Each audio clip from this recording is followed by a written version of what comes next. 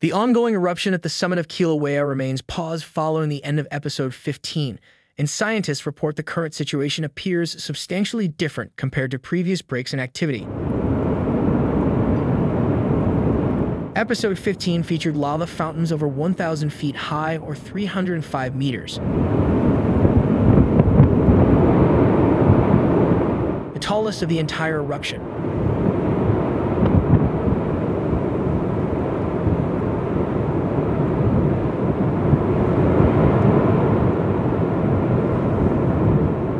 The episode ended abruptly on the evening of March 26th after erupting for just over 31 hours.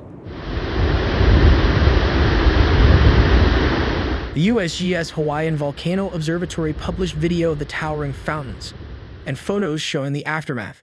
The tephra from the fountains filled a gully located about 140 yards west of the crater rim and partially buried this tree. 2 cameras and a laser rangefinder were knocked offline by the vigorous activity. Volcanic gas and debris filled the air of the surrounding area, and the material even covered one of the active vents in the crater.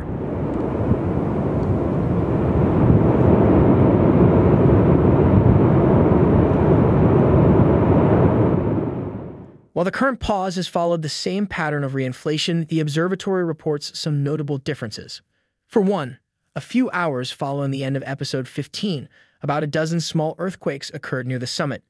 There was also a significant drop in seismic tremor. Additionally, the glow seen from the inactive vents is substantially less than what was observed after previous episodes. Scientists say the blocking of the vents could partially suppress degassing.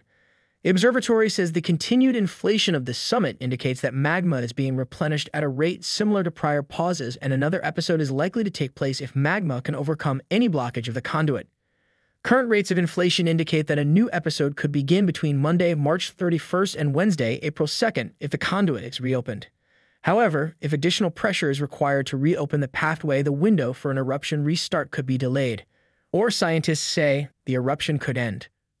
For now, there is no indication of activity along the Kilauea rift zones, and the USGS volcano alert level remains at watch.